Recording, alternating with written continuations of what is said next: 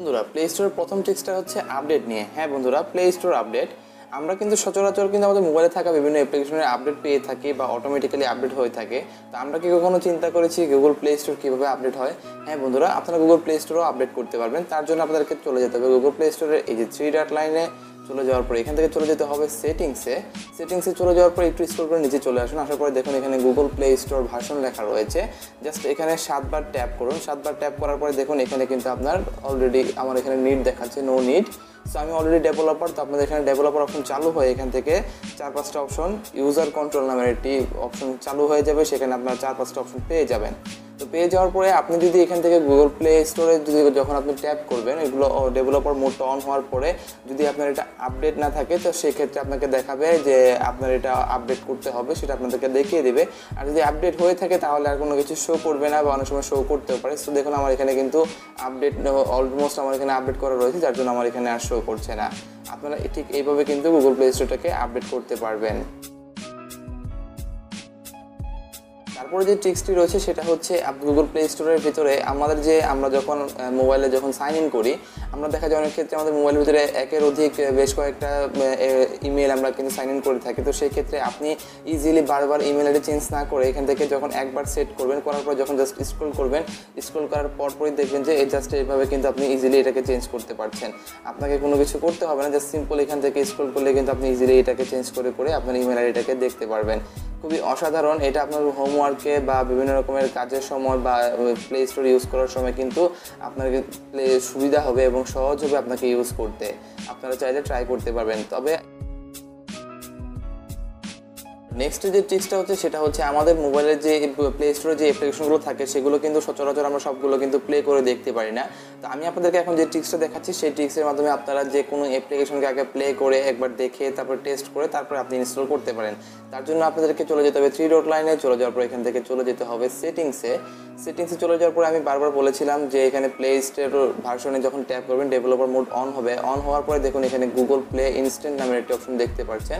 Just simple এখানে tap করে দিন। ট্যাপ করার পরে দেখুন আপগ্রেড ওয়েব লিঙ্কস, জাস্ট আপনি সিম্পল এটাকে ট্যাপ করে অন করে দিন। ট্যাব ওপেন করার পরে এখান থেকে আপনি যে কোনো বলবো না, সবগুলো সচরাচর আপনি ইউজ করতে পারবেন না। অনেকগুলো হচ্ছে ট্রাইয়ের অপশন থাকে না, তো সেই ক্ষেত্রে আপনি ট্রাই করতে পারবেন না, যেগুলোকে পারমিশন দেয় না।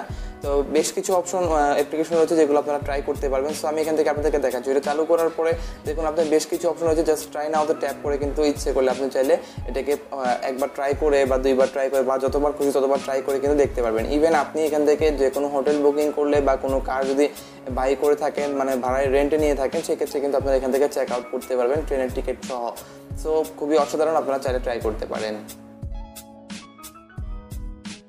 তো বন্ধুরা এরপরের ট্রিক্সটি হচ্ছে অনেক সময় আমরা অ্যাপ্লিকেশনটাকে একটা করে কিন্তু এখান থেকে আনইনস্টল করি। তো আমি আপনাদেরকে এখন যে ট্রিক্সটা দেখাচ্ছি সেটার মাধ্যমে আপনারা গুগল প্লে স্টোর থেকে কিন্তু একেবারে সব কিছু যে যতগুলো ইচ্ছে আপনি অ্যাপ্লিকেশনকে গুগল প্লে স্টোরে ট্যাপ করে ধরে রাখতে হবে। আসার পরে দেখতে পাচ্ছেন এখানে মাই অ্যাপস নামের একটি অপশন দেখা যাচ্ছে। জাস্ট সিম্পল এখানে একটি ট্যাপ করে দিন।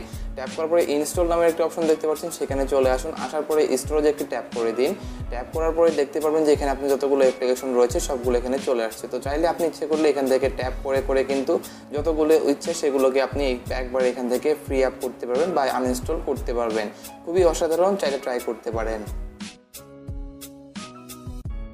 পরে যে ট্রিক্সটি রয়েছে সেটা হচ্ছে আমরা নর্মালি সচরাচর গুগল প্লে স্টোরের সেটিংসে চলে যাই, আমাদের এখান থেকে কিন্তু সব রকমের আপডেটস কিন্তু অফ করে রাখি। তো দেখতেই পাচ্ছেন আমার এখানে কিন্তু ডু নট অটো আপডেটস রয়ে গেছে সবগুলোতেই। তো আমরা দেখা যায় যে যেগুলো আমরা নর্মালি ইউজ করি সবসময় সেগুলো আমাদেরকে আপডেট রাখা প্রয়োজন।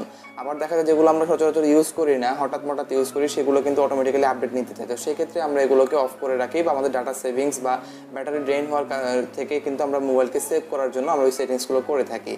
তো তাছাড়াও কিন্তু আপনি আরেকটা কাজ করতে পারেন। আপনার যেমন ধরুন আমরা সচরাচর ফেসবুক ইউজ করে থাকি। সো আমি এখান থেকে ফেসবুকে একটি ট্যাপ করলাম। ট্যাপ করার পরে এখান থেকে 3 ডট লাইনে একটি ট্যাপ করে দিন। ট্যাপ করার পরে ইনেবল অটো আপডেটস নামের একটি অপশন দেখতে পাচ্ছেন। জাস্ট সিম্পল এখানে ক্লিক করে দিন। ক্লিক করার পরে এখান থেকে ইয়েসে ট্যাপ করে দিন। সো এখন হবে কি আপনার এই ফেসবুকটা মানে শুধু সিঙ্গেল ফেসবুকটা আপনার যখনই আপডেট নেবে তখন অটোমেটিক্যালি এটাই আপডেট হয়ে যাবে, অন্য কোনো অ্যাপ্লিকেশন আপনার এখানে আপডেট হবে না। খুবই অসাধারণ। আপনি চাইলে আপনার যে স্পেশাল অ্যাপ্লিকেশনগুলো রয়েছে সেগুলোর মধ্যে কিন্তু এই ট্রিক্সটা ইনেবল করে রাখতে পারেন। এতে করে আপনার ডাটাও বেঁচে যাবে, আপনার মোবাইলের উপর প্রেশারও পড়বে না। খুবই অসাধারণ, চাইলে ট্রাই করতে পারেন। লাস্টে যে ট্রিক্সটি রয়েছে সেটা হচ্ছে আমরা সচরাচর আমাদের মোবাইলে কিন্তু খুঁজে থাকি যে বড় ভারী ভারী কোনো অ্যাপ্লিকেশন বা গেমস আমাদের এখানে সাপোর্ট করবে কিনা। তো সেই ক্ষেত্রে আপনারা দেখতে পারেন আমি এখান থেকে একটি গেমস নিয়ে নিচ্ছি, ধরুন কল অফ ডিউটি। তো আমি এখান থেকে একটি অ্যাপ্লিকেশন কল অফ ডিউটিটা ওপেন করলাম। ওপেন করার পরে অনেকে কিন্তু আমরা চিন্তা করি যে আমার মোবাইল এটা সাপোর্ট করবে কিনা, বা আমার মোবাইলের র্যাম কম আছে, এটা আমার মোবাইলে সাপোর্ট করবে কিনা আমরা জানি না।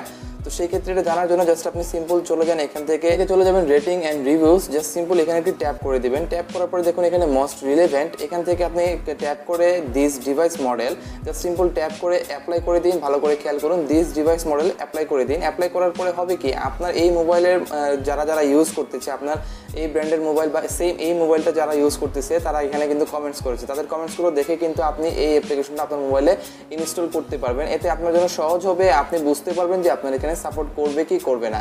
খুবই অসাধারণ বন্ধুরা, চাইলে আপনারা এই টিপসটাও অ্যাপ্লাই করতে পারেন।